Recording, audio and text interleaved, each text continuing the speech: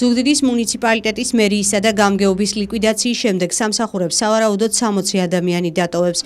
ახალი სტრუქტურული ერთეულის ზუგდიდის მერი კი არ აკონკრეტებს თუ ვინ იქნება ის დასაქმებული ადამიანები, ვინც სამსახურის გარეშე დარჩნენ. ზუგდიდის მერის ლაშა გოგიას თქმით, მობილობის პროცესის დასრულების შემდგომ გაირკვევა, ვინ დატოვებს სამსახურს.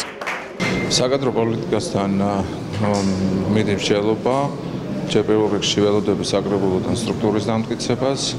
ორივე მუნიციპალიტეტში იმოქმედებს მობილობის წესი, მაგრამ პირველ რიგში გათვალისწინებული იქნებიან ქალაქ ზუგდიდის მერისა და ზუგდიდის მუნიციპალიტეტის გამგეობის თანამშრომლები და მოხდება შერჩევა, შეფასება ჩვენი გუნდის მიერ და მივიღებთ ერთად გადაწყვეტილებას.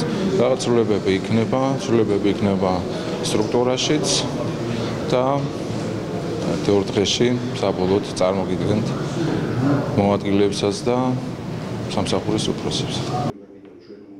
ლაშა გოგიას თქმით, სამსახურის გარეშე დარჩენილებს მერია 3 თვის განმავლობაში კომპენსაციას გადაუხდის, ხოლო ვაკანსიების გამოცხადების შემთხვევაში კვლავ ექნება დასაქმების შესაძლებლობა.